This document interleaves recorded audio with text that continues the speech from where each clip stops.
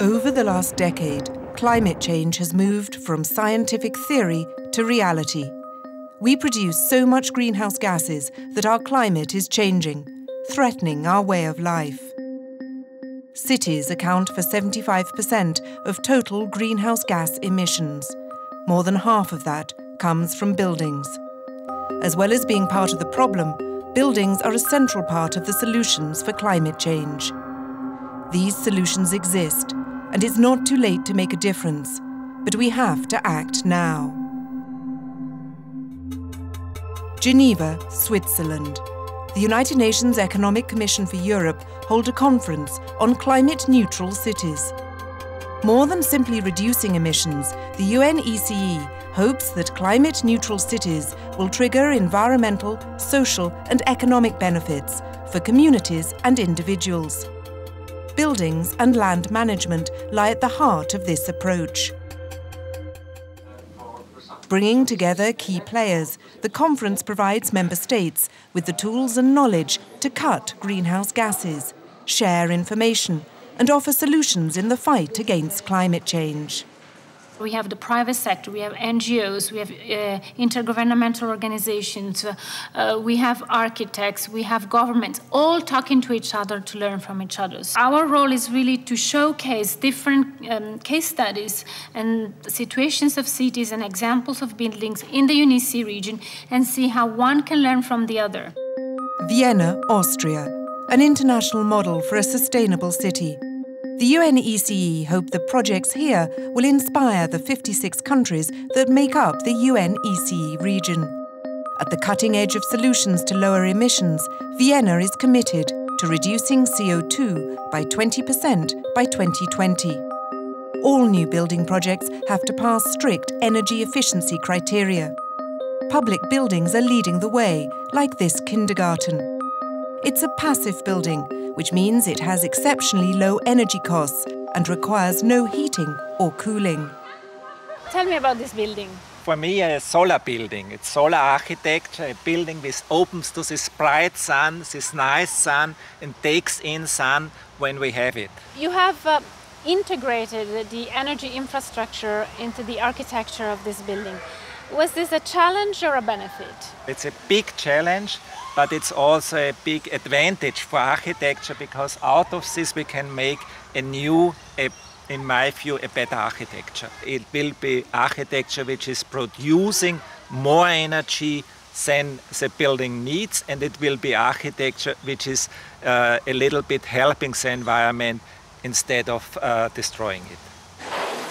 But it will take a long time before buildings built in the 21st century become the majority. Therefore, it's vitally important to invest in refurbishing existing buildings. By insulating walls and ceilings, replacing old windows and doors, and upgrading heating systems, buildings can be made much more energy efficient. It's a process known as retrofitting. Budapest, Hungary.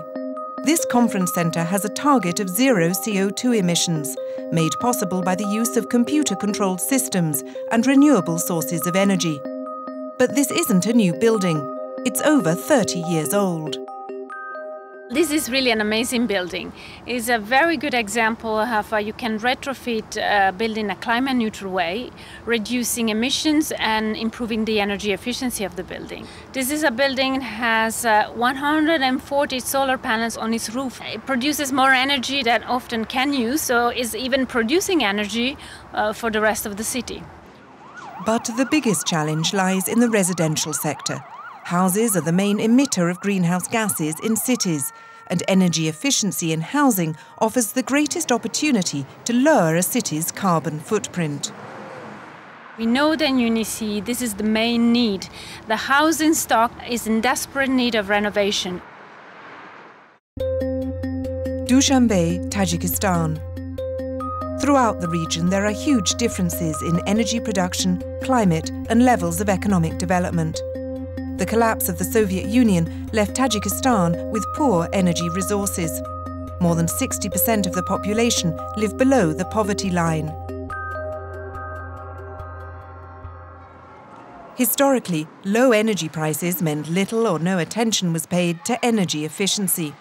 Many of the buildings are now in a bad state of repair and use much more energy compared to housing in Western Europe. Tajikistan is experiencing the impact of climate change through natural disasters, desertification, loss of biodiversity. The challenge ahead is huge because they have a housing stock that dates back to the Soviet times, and since privatization hasn't been renewed, the efficiency in terms of energy performance of these buildings is very low, and there is a need of a program to renovate and make them more efficient. The country is taking part in a UNECE country profile, which helps governments to analyse their housing policies and identify priorities. The practical way we go about it. While experts share information and technical know-how. At UNECE, we are optimistic for the future because we have the opportunity to see what can be done and what has been done in many cities in the region. Sofia, Bulgaria. Like many cities in Eastern Europe, it's surrounded by sprawling prefabricated housing estates built during the socialist period. More than 60% of the population live in buildings like this. Nikolai Stoichev lives with his family on the 10th floor in one of the prefabricated blocks. The temperature inside the building used to be as low as the temperature in the street. Every other year we were repairing the block and the roof, and we just couldn't afford to carry out the constant repairs to keep warm. With soaring energy prices and no coordinated support for upgrading, the UNECE is working alongside local partners to improve the energy efficiency of such buildings. Each family in Nikolai's block paid $4,000 for the renovations. But with energy bills cut by as much as 50%, the money can be recouped in less than 2 years.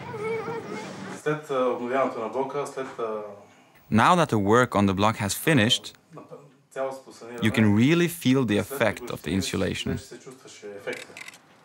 It's like we're living in a new building. For the rest of the UNECE region, it's very important to learn from these experiences, to understand why they have been undertaken and how. What is very important is to make sure that many examples are shown and not one solution presented as the solution that fits all.